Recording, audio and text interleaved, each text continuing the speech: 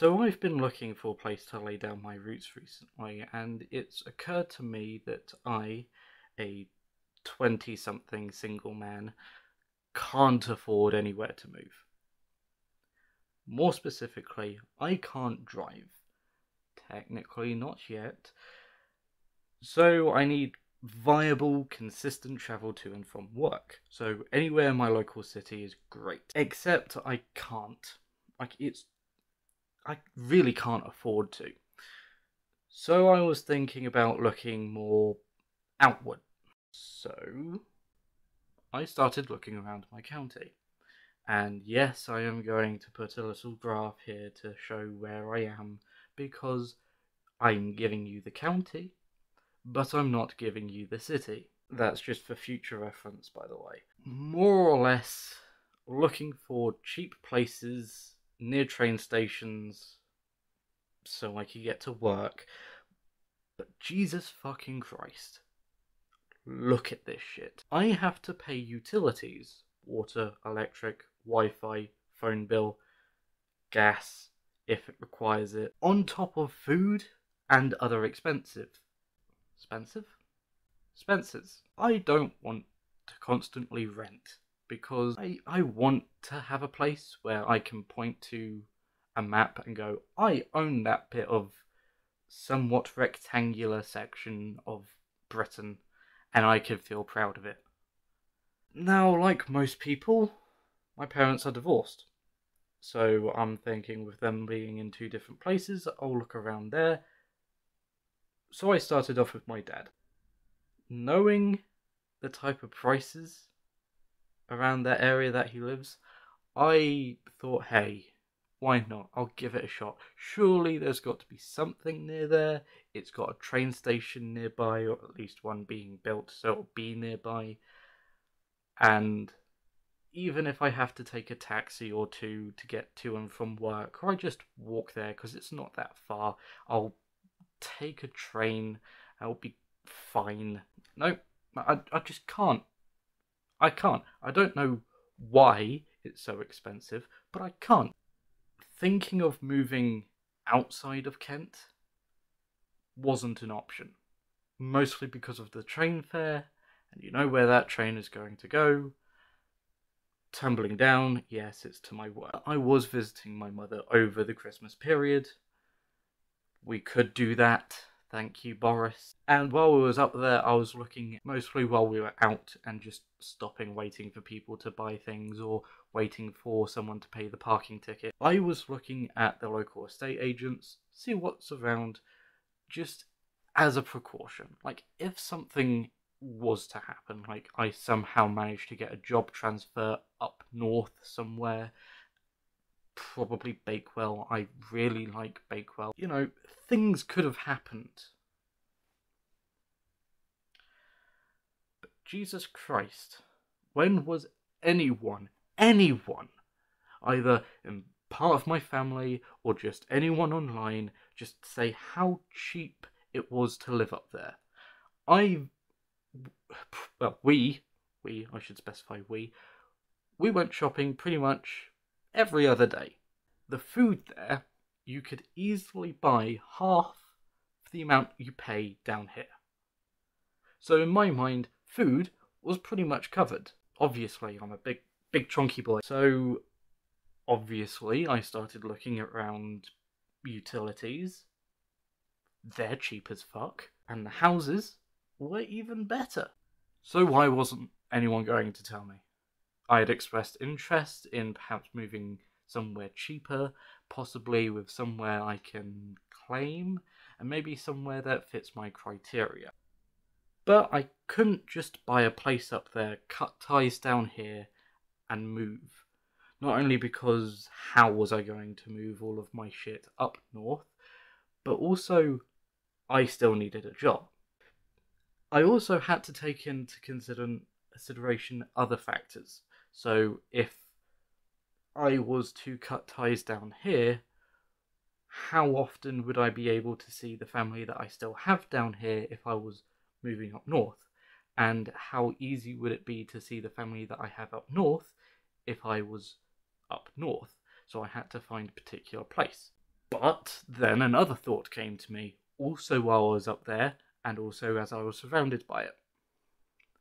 Would I really want to subject myself to that god-awful accents every single day for the rest of my life? No, the answer is no. So, out of pure annoyance, and a nod from a certain other creator that you might find me in their chat sometime, I started gathering enough evidence and started working on the script. This script, in fact. And if everything goes according to plan, yeah, it should be coming out around January 15th. I can wait for a bubble to pop in the housing market and for houses to be a sensible price again.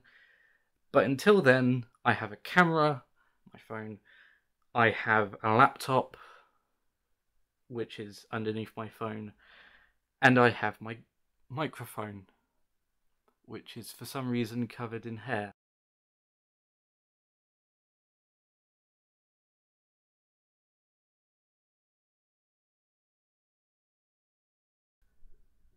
Okay, so I'm no economist or anything, so take this entire video from here on out with a grain of salt the size of one of those Himalayan salt lamps that you can find in pretty much every aunt's house.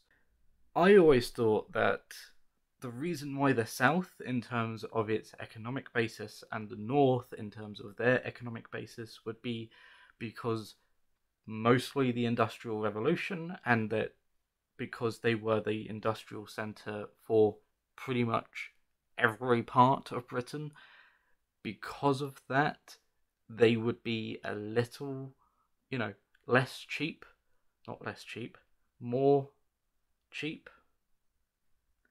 We'll go with that.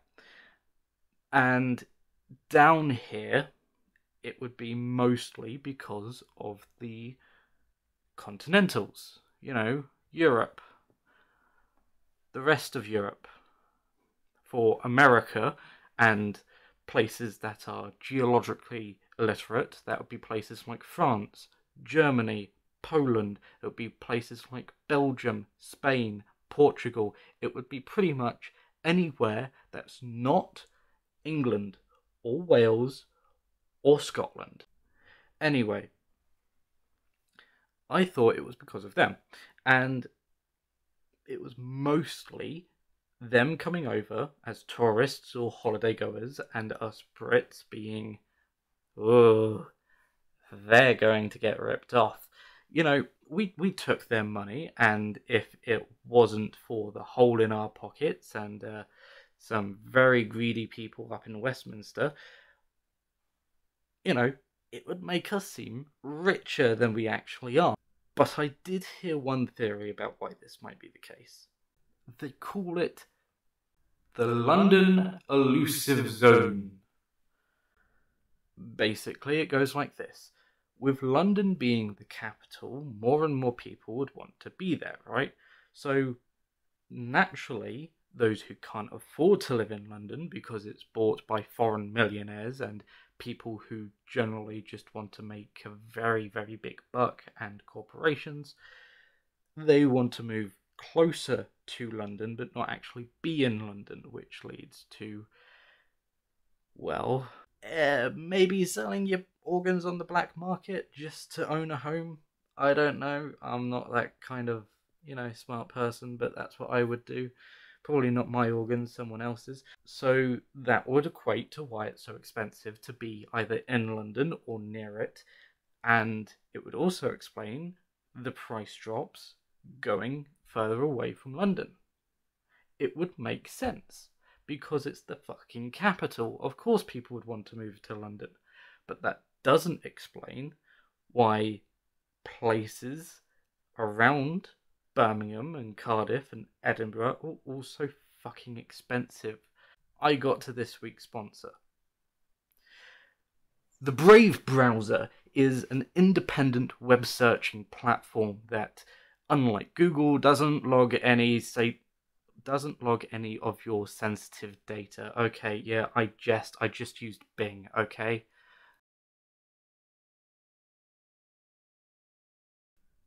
Apparently the answer could be population density. Quote, "The South has a much bigger economy than the North because there are more people living there, the more people paying better jobs, in other words, and therefore more wealth, therefore everything costs more, including housing." End quote. The source is on screen. Okay, not the most reliant source, but it would make sense when you compare it to this image, which does show a substantial increase in the population density in the southeastern area, especially the one place that I loathe most of all, London. With its overpriced transport, its beer that tastes like shit because it's been transported from actual places that can make good beer to the city, where it's probably been stored in some dank cellar with rats climbing all over it because it's London, and a general cosmopolitan ivory towerness. It's poor, but it's the capital, so it's poor in the quality enrichment kind of sense. But hey, it's not all bad. It's not like they pay almost 800,000 for a simple terraced house. To be honest, I give up. Then again, it shows a high increase in all cities when you look at the image. It shows that even in Northern Ireland and the rest of the UK, wherever there is a city, it becomes a nightmare to find any place. Well, no. Yeah. Kinda, it's complicated, okay? If it was just, hear me out, if it was just the case of the big city TM, then why can I find a relatively decent 2-bed in Birmingham, the second largest city, okay, in England, for roughly 140k, when the aforementioned has a similar terraced house, but goes for nearly 6 times more. And according to this article from the Financial Times, written in February 2020, quote, "The value of properties in the southeast of England is more than the combined value of properties in Wales, in the Midlands, in Yorkshire, the North, according to a survey done by the property consultancy Savills, which is a fairly respectable property agency here in the UK. The southeast region, including London, alone counts for 1/3 of the country's total housing prices, reflecting the huge disparity that exists in homeowners' wealth across the country. This survey tops the chart among the country's total property wealth being valued at 130 billion with a B. End quote. So, what could it be? What is causing this madness? Is it London? Is it people's greed? Or is it just the market trying to meet demand? Or could it be boomers? Definitively, we can't actually be sure.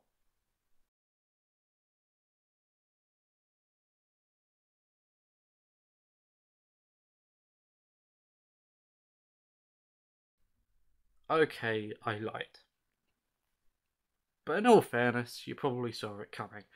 So, of course, the major factor of expense is obviously going to be the population growth that's been occurring over the past 30 to 40 years or so. Not only that, but the constant construction of new and increasingly soulless new builds is probably not going to help either. Now, this population growth isn't entirely native, but it also includes, the fuck was that?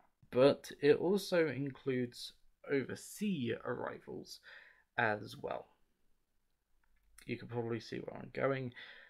It's not entirely the sub-major factor either. There are still some other parts, but it should be noted all the same, according to the UK Office of National Statistics from the 90s, migration of all kinds, thanks Blair, has been a major factor, and they do point out it is a major factor on the island, with a 0.5% increase from 2018 to 2019, which has been the slowest, in all fairness, since 2004, which doesn't say a lot.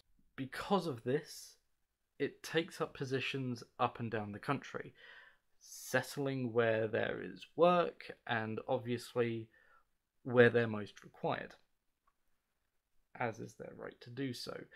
But it is interesting that most of this migration, also according to the Office of National Statistics, is clustered in the expensive south rather than the paradise-like north, where prices can go significantly lower. Turns out that cry of wolf for the left and the Gen Z, yeah, partially correct. Yes, it's boomers. In reference back to that Financial Times article that I spoke about, quote, "The survey shows the new wealth has been essentially created by the older generations who have paid off their mortgages and have mostly been seen having their property rise in price. 83% of the nation's housing wealth is owned by owners around the age of above 45, while 40% of the nation's home equity, so what makes the actual price worth anything, is owned by people around and above the age of 65 years, end quote. Sorry if you're over 45, but yeah, the statement remains the same. Anyway, at this point, I had a whole 4-page tirade, I'm gonna call it what it was, on how unfair to the younger generations, on how batshit insane that the idea of house increase just because of the arbitrary factors like land value or someone owns it now and other dumb shit like that has an effect on the economy or the housing market. I thankfully decided to cut that out, not only for time reasons, but also because most of it was just me repeating myself. However, I did get to, even in my very roundabout way, a fascinating conclusion that I want to leave in, just so I think it could be useful for context of later parts of the video.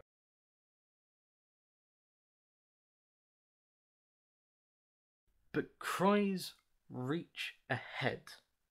At the moment, house prices are so expensive, many people will be unable to buy it at all. Which, to be honest, impacts birth rates. It encourages people to move abroad or not at all, living with their parents for the rest of their life, having that kind of forever rent situation. It affects the economy, both because people are spending more on rent and less on goods that boost the economy, but also because housing is a precious market and it drastically relies on the GDP to prop up. Its investors are allowed to distort and deflate the market, and it makes the houses themselves more expensive. It's because the market has been allowed to grow unchecked, and for certain landlords, not all of them, but most, and investors are allowed to distort this market as well. To bring housing prices down, some homeowners may have to lose out and end up in negative equity. And it depends on who the politicians value most? Homeowners or the opportunities of the later generations? Or should we be able to just sit tight and wait for the bubble to burst? Anywho, another thing that I found out the difference was, if you couldn't tell, was rent. It turns out rent also plays a factor, as more housing estates are being built in the south to compensate for the large portions of homes owned by the older generations. And while the term housing estate also includes buildings from apartment blocks to minor flats to terraced houses, those are the big long brick houses that have no real sound isolation in them, even in nowadays, to the detached houses, which Americans are probably going to find more knowledgeable, because pretty much every picture of an American suburb just has detached housing, which I'm kind of jealous of that we don't have more in the UK. In most likelihood, they become another opportunity for those of us in the rental market, but not entirely by choice. This is mostly because not many people have their financial capacity to actually own them. As a result, landlords have become the prime subsidiary when it comes to the distribution of said estates. In minor cases, they can dictate the housing prices when it comes to the rental agencies acquiring them. Now, some people may think that the average age of these landlords fall within the 45-ish age category. These people that own the homes but don't properly own them yet. However, in a recent review, over half, technically 59%, of the landlords were aged 55 years or older. And not surprising, given that the older age profile, a third of them, pretty know that a third is 33% of the landlords in question are retired. As we can see from the before stated quote, this does provide some glimpse into the disparity of distribution of houses, not only within the north-south divide, but also as a means of property ownership. The UK government has also published this review online in the description that I have posted here in the description. But returning to the financial news, pretty much the end of their summary, as it were. In their conclusion, they also came to the vaguely same idea, so it's not exactly new. This being a direct quote from the residential research leader, Lucian Cook, who's the one at Savills. When reached for comment, he said that they could also see the problem and replied, quote, "The big question for the next decade will be how and if the wealth will be redistributed to the younger generations. Is it little wonder that we are a nation obsessed with the state of housing markets? But it is the distribution of that wealth that is likely to shape both the housing market, the housing formation, and the wider society going forwards." End quote.